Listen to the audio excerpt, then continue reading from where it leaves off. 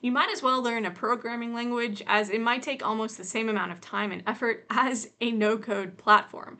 So the question or the kind of the concern rather that comes up from time to time is if you have to spend the next however many months learning how to use Bubble just to build your app, then why not spend that time learning how to code so that you don't have to use a platform at all?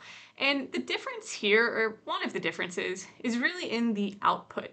You can spend 3 months learning how to use Bubble with the right training and guidance, and during that time, you can build an actual first version of your app that you can bring external users onto and start charging. In other words, during that time, you can create a business that you can actually put out into the world. But compare that to spending 3 months learning how to code, and you're not going to be able to output anything near that capacity. So you're going to be creating the very, very basics in terms of app development if you think about spending 3 months learning no code versus coding.